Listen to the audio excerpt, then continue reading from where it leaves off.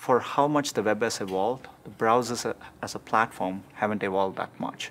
What we are trying to do with Chrome is to make sure the browsers are really evolving along with the web, so the web can evolve to the next level.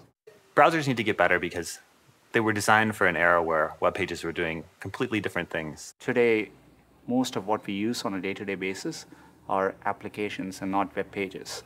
People are watching videos, they're uploading videos, they're chatting with each other, they're playing games on the web. All of these things certainly never existed back when the first browsers were created, when the first web was created. Wouldn't it be great to start from scratch and design something based on the needs of today's applications and today's webmasters? When we set out to build Google Chrome, we wanted to make sure that we improve browsers along the lines of speed, stability, and security.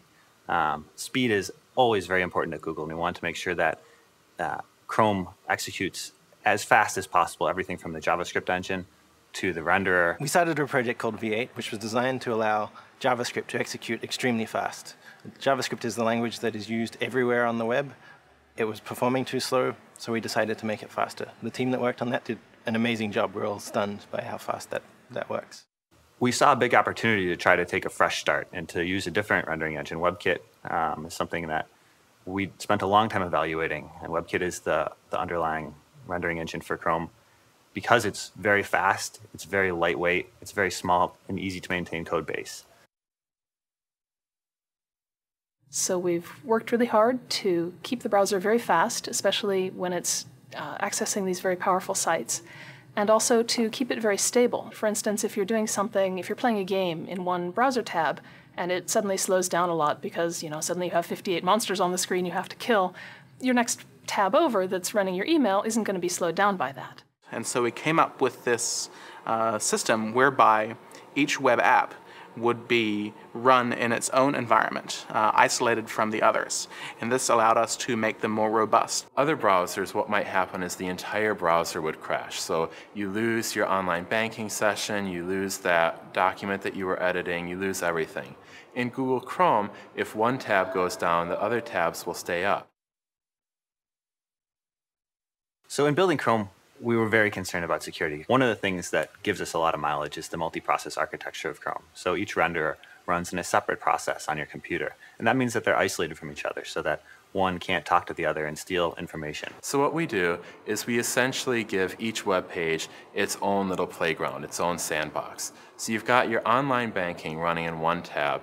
You've got your search results, your Gmail in another tab. The two can't talk to each other. And if something bad happens in one sandbox, it's like maybe there's a giant flood or it starts to rain, the other sandbox is going to stay nice and dry, nice and happy. Your tab is going to be isolated from the other tabs. In an engineering and browser sense, Chrome is the user interface itself. It's the stuff around the outside of the window, the buttons, the toolbars, all that kind of stuff. And so hand in hand with that was this design philosophy that we took, which was we wanted to maximize content and minimize Chrome. In designing Chrome, we felt that we had to make it invisible. People shouldn't have to think about Google Chrome. People should have to think about their applications. And in this process, we have taken a very minimalistic approach, just like Google.com. If you think of the white page in Google.com, we have tried to do the same with the browser. From top to bottom, we designed the interface to make sure that it was as efficient and clean as possible.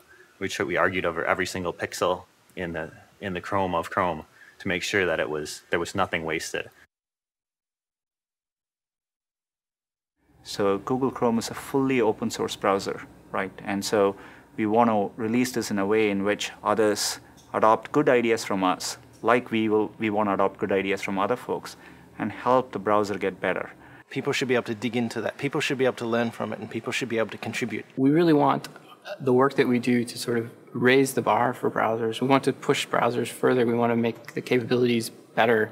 We want to be able to allow for better web applications to be delivered. Even if Google Chrome itself isn't used by everyone on the web, as long as it makes the web better, we've achieved our goal.